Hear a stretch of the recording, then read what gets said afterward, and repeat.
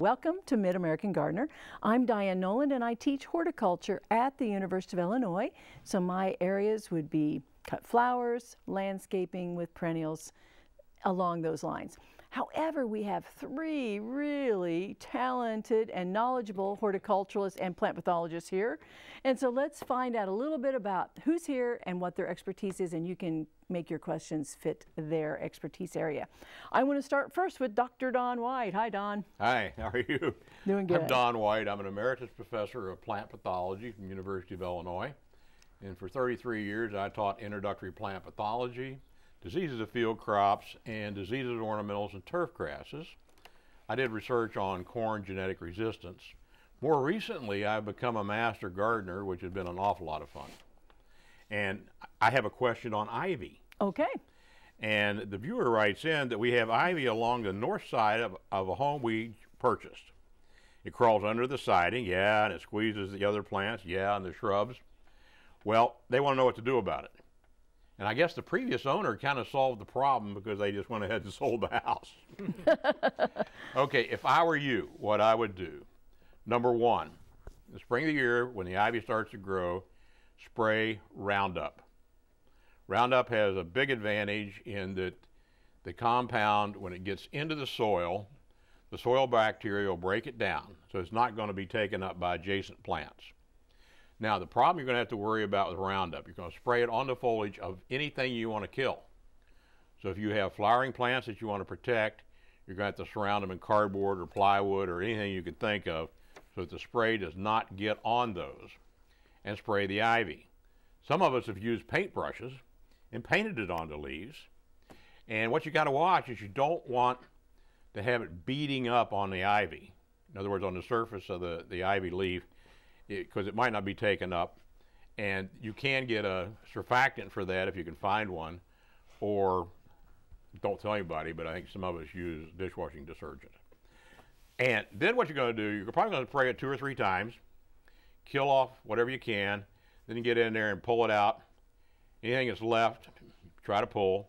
Then I got to lay down a layer of newspaper, mulch on top of the newspaper, and in the next year, go hunting and see if you can find some more of it. Boy, that should cover it all. That'd be a fun sport. you get some exercise. Oh, yeah. You can tell everyone out there is probably just singing, oh, let's do it. Oh, yeah, let's do it. Give it an exciting name. Well, thank you, Don, very much. Right. And now let's go to you, Kay Carnes. Hi, I'm Kay Carnes. I'm a Champaign County Master Gardener, and my areas of expertise are herbs, vegetables, mostly heirloom vegetables, and plants and all kinds of things. And I have a question from a viewer, and she said that 3 years ago her sister started an herb garden and she planted several herbs, including mint, in a small 2x3 area between the sidewalk and her house, and the only thing that survived, of course, was the mint. And she's been trying to get rid of it ever since. She's been pulling it out and spraying Roundup, and it won't die. So probably the best thing you can do, and it's good that it's a small contained area, is just get in there and start digging. Dig deep and get all the roots out, and if you start at the edge and work towards the center, it will probably work a little better. And you're probably going to have to be pretty persistent and maybe do this several times, because mint will sprout from the smallest little piece of root that it has. So just be persistent and dig deep, and eventually you'll probably get it out. Kay, did you notice that first picture showed mint in containers? Yeah. Yes, and I put mine in drain tiles. I have too. Set on end. But yes, the best thing to do with mint is to keep it in and a make sure the container doesn't break. So it can still and get that away. It has a bottom. Mint from flowering and spreading seeds.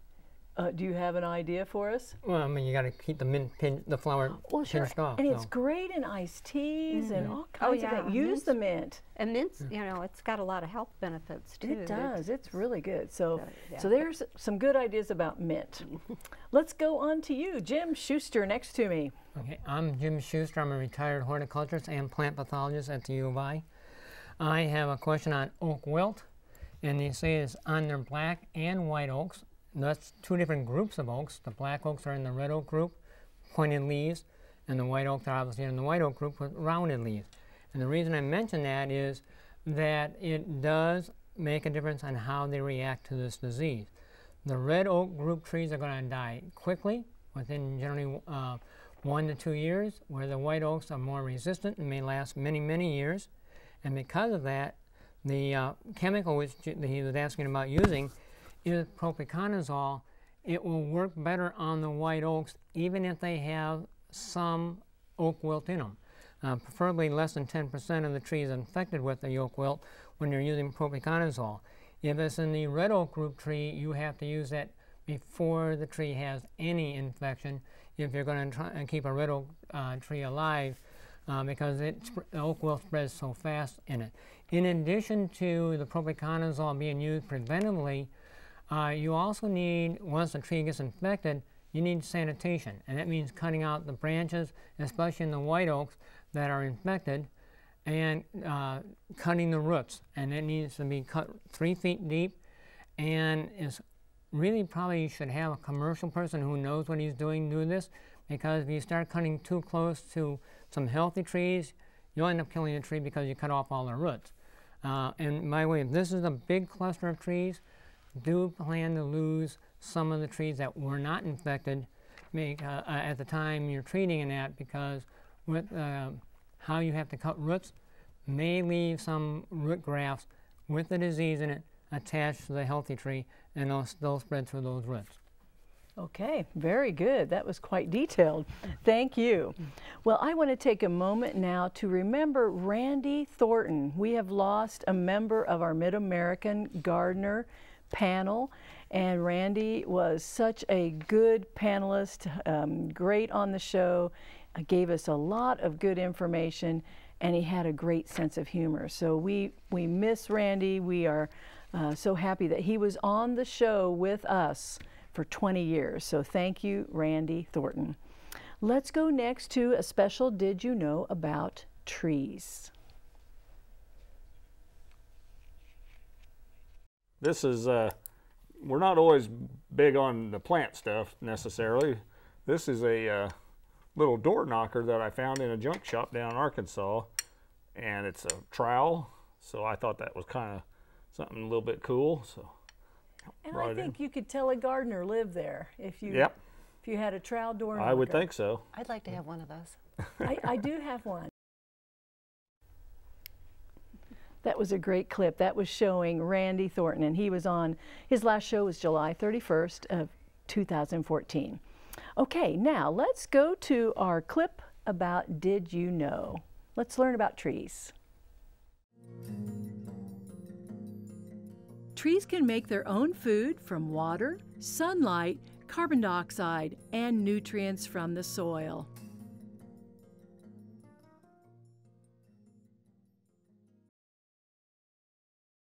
The phone lines next, so let's go to the phone lines. We don't have very many, so if you have a question, call in. Let's go first to Mike. He's got a question about catalpa worms. This is on line 2. Mike, what have you got for us? Well, I'm trying to find out when to look for catalpa worms on catalpa trees. I'm not trying to get rid of them, but I'm trying to find them to use them for fishing. I see. Good man. So, Don, do you know the answer? Well, I know where there's a couple catalpa trees, and I've kind of looked for them. And the worms usually come in about August. Okay. And then you hope that they fall onto the ground where you can pick them up. They're great bluegill bait and great bass bait. I was hoping you were going to tell me you had a tree that was loaded with them. You were going to tell me where it was. This isn't Mid-American Fisher Well, persons, but it does. We could try. It does help.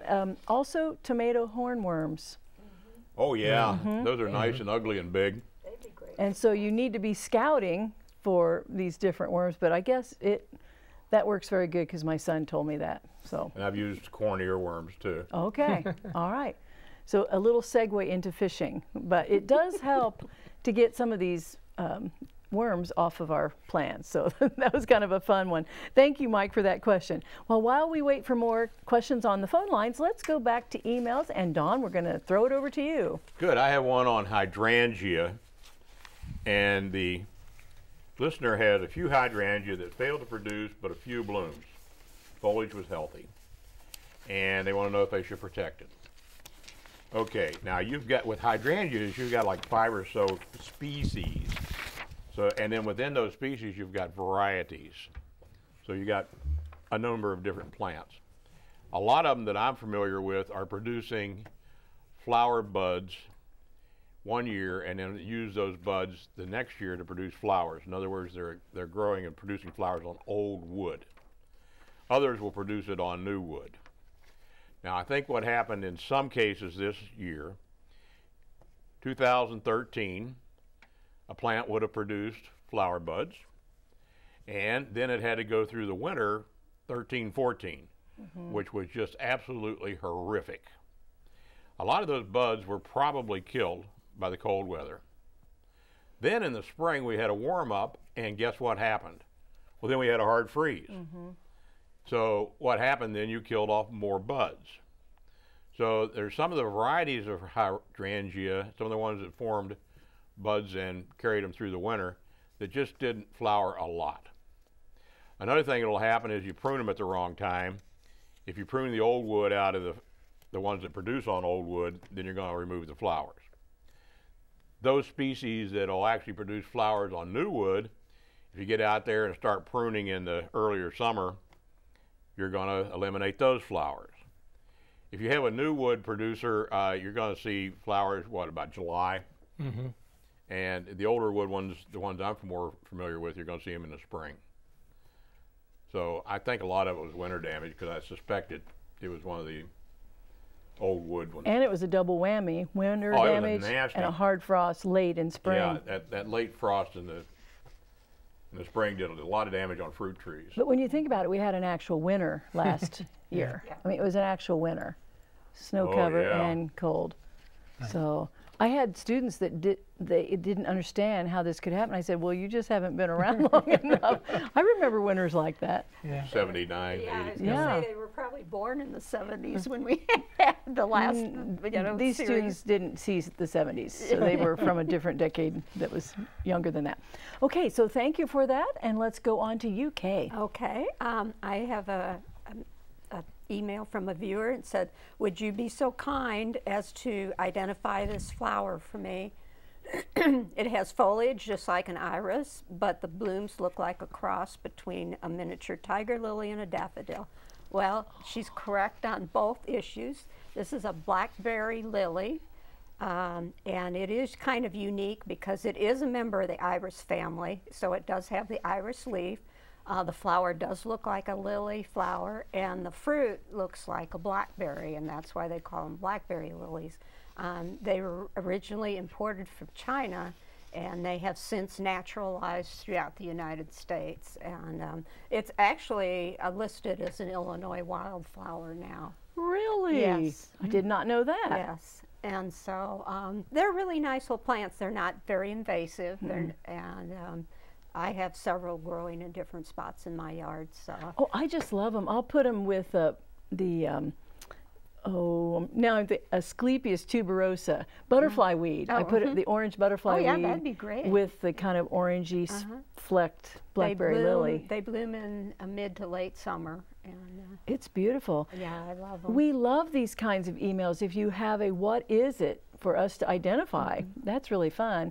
And then for my perennial classes, I always said what were good combinations with it. So even if you have a good combination, that would be great as well. Well, thank you for that. We're getting some phone calls. So Jim, you're going to be next, but let's go to phone calls and then we'll be back to you. Let's go to line 2, and Susie has a question for us on line 2. Hi, Susie. Hi, Diane. I have a question about diatomaceous earth. Okay. I used it last year around my hosta bed to control slugs. And I'm wondering, how often do you have to apply that? Okay, so slugs for hosta. I have used it, and have others of you used it as well? No, I have not. I have used it because when the slug goes over it, Yeah. it's not a good thing for the slug. Right, tears them up. So you want to just look to make sure it's still cutting edge, so to speak. You want to make sure it's not tramped down. Do you want to add anything No, to that? I control slugs other ways. So. I do want to talk about other ways to control, but make sure that diatomaceous earth has not been pressed down into the soil. You want it loose and fluffy and sharp up above the soil. Now, let's do other ways of controlling slugs, and then we'll go back to the phone lines. Well, I had slugs all over my hostas, and they were right where they got a lot of rain and watering. So I dug them all up and moved them over 1 foot so they're underneath the eaves of my house so they couldn't get the rain. Now the ground is dry, just enough to keep the slugs down, but not dry enough to dry out the hostas. And I never had to treat for slugs after that. So environmental. Environmental. See if you can find or plant the plants where it's a little bit drier. And don't mulch your hosta because they like to crawl underneath where it stays moist. So. And that includes using plastic on the mulch, yeah. Oh yes, right. A lot of people put plastic. I don't think of that as a mulch. No, oh, it's definitely a mulch. Yeah. The other thing is not to have a ribbon or a road of hosta leading from, a slug highway, I call it. So try to break it up and put it in drier, but still able to grow spots. Wow, we love slug questions because they're just a possibility. Now we have a follow-up on line 3 about the catalpa worms from Chuck. Hi, Chuck. What's your solution for catalpa worms? Hi, Diane. This is your old friend, Chuck. It is. It's our very own Mid-American gardener, Chuck. Hi. Hi. I just couldn't resist. Good. Because I hang out with Phil Nixon a lot, and I had a question, that same question about catalpa caterpillars. Apparently, a parasite that they released to help control gypsy moths has a taste for lots of large caterpillars. So things like Cecropia moths and Luna moths, and especially catalpa caterpillars, such that they're really hard to find now. So it controlled those. It controls those better than gypsy moth, apparently. That is a shame. What about tomato hornworms?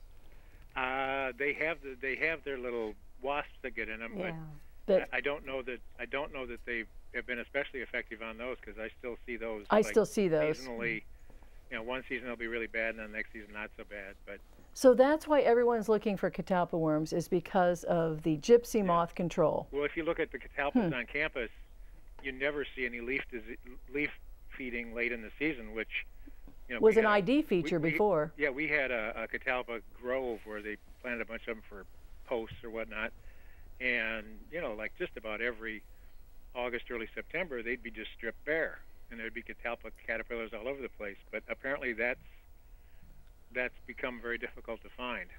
Well, that's why. So everyone's looking for them, but they've been controlled not as the first means of control. Right. So you may have to go to Don's corn earworms to get. Those are hard to get out, too. But tomato hornworms, unfortunately, you do find. So that's a possibility. I know that Japanese beetles do not work. That's correct. That's correct. Well, thank you, Chuck, for letting us know about that, and we'll thank Phil also. Okay. Thank you. Okay. Bye-bye. Oh, that was fun. This is great. Well, let's go on to another caller. Phil has a question about rose lilacs, or just lilacs, and on line 4. Hi, Phil. What's your question? Hi. Yes, the question about lilac bush and rose bush. Oh, okay. When is the best time to trim those back, and how far back do you trim them? Okay. So pruning on both lilacs and roses. Does someone want to jump in on one of them? Otherwise, I'll let Don take it. I'll do some pruning. Well, Okay. I prune my roses in the spring. Yes, I second it. And I prune it down to where you finally found the green stem, because you tend to have the stems die back and the dead stems turn brown. So I cut right at the brown-green line in the spring. And if somebody else wants to answer the lilac. Well, to follow up on the rose one, don't get antsy. Don't one warm day in February. Don't do it. Don't do it. Wait, because you'll then have dieback. I'll start on the lilac if anyone wants to jump in.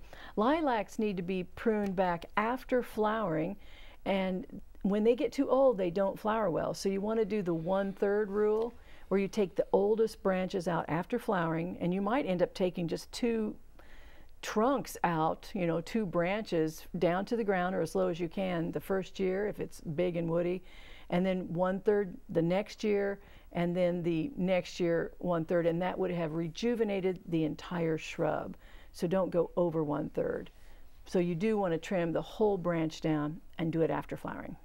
Now if you don't prune that part, go ahead and deadhead the flowers. They'll do so much better. So that's your lilac question, and that would probably be in June that you prune, and the roses would be maybe April, May. Right. So you can rest up. We're all ready to do something, but don't do it too soon. All right, well, let's go to a vegetable question, and Tony has a question for us on line 5. Hi, Tony. Line 5, yes. What's your question? Oh, did we lose you? Can you hear my voice? Yes. Speak to me and don't listen to the TV. Yeah, you have a vegetable garden indoors. Oh, wow. Okay, faster. What's your question? Okay. Well, my question was, can you have a vegetable garden indoors? Oh, can you? Oh, can you? Oh, can you? I thought you said you do have one. Okay, can you have a vegetable garden indoors? Well, it'd be pretty tough. They need quite a bit of light. You know, they need 6 to 8 hours of sunlight, most vegetables, the bulk of them. There are a lot of varieties that do well in containers. If you can get them enough light, they probably would do okay. Lettuce would probably... Lettuce would be great. You know, any of the greens would work. Probably even something like radishes sure would work because they don't need quite as much light, and you know, you can plant them earlier. If you have any deck or anything outside, when the weather warms up, like I said, there's a number of varieties of like tomatoes and peppers and all kinds of vegetables that you could put in big containers. But I'm thinking the root crops wouldn't do so well inside. No. They need cool. A lot of the root crops, turnips, beets, carrots, need to start when it's cool and then get warmer, and your house would be the same temperature. Yeah. But if you were going to grow the beets and the radishes for the green part, you can do it that way. That's right. Sure. You could grow them for the greens. You could do that, and turnips too. A lot of waste. Yeah, I mean, that's you can true. use the top and you can harvest them. Yeah. But yes, you're right. You could do it for the greens. So that is a possibility. Not an overly... Not a very good one. I was going to say not an overly exciting one, because you would get not as great a crop. Yeah. Okay, well, let's see do you have a quick email for us? We'll go to that and then come back to phones. Yes, this person had evergreen bushes that have turned brown on the one side. Okay. And they don't know how to diagnose the problem, and what can they do, and where can they get it diagnosed. So the easiest thing is look up in your phone book for your local extension office and take it there.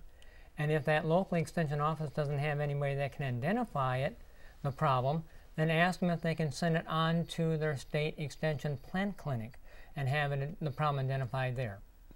And we might have a screen that shows the plant clinic here at the University of Illinois. It's in Turner Hall. Right. I don't know if we have that. We don't have it, but we'll try to get that so we can put it up whenever we get those kind of questions. Right. But yeah, that was a good one to know about. I have a little bit of a reminder here, and then we'll go from there. There is a reminder that there's still space on the 9-day trip that I'm taking with Mid-American Gardener this July to Germany.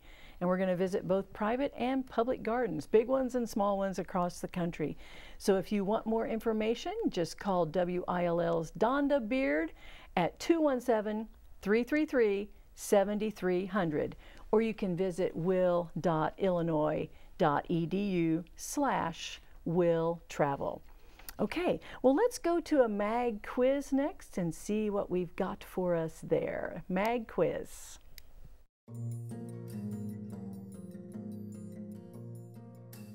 What would cause a hydrangea to turn pink? A, the soil pH increases. B, the soil pH decreases. C, it is too cold. A, the soil pH increases. Acidic soils will cause hydrangeas to bloom blue, and alkaline soils will cause the plant to produce pink flowers. Hydrangeas have been popular today. So now we want to encourage any of you, if you have any questions for us, we would be happy to answer those on the air. So you can email them, look at the end of the show, and you'll see where to email those. Well, it's so important to have great panelists. I want to thank you three for being here. We do have about 30, I think, that are on the show at various times. So if you see them, tell them thank you, because it helps make the show great. We thank you for watching. We hope that you will have a great week planning or gardening. See you next time. Goodbye.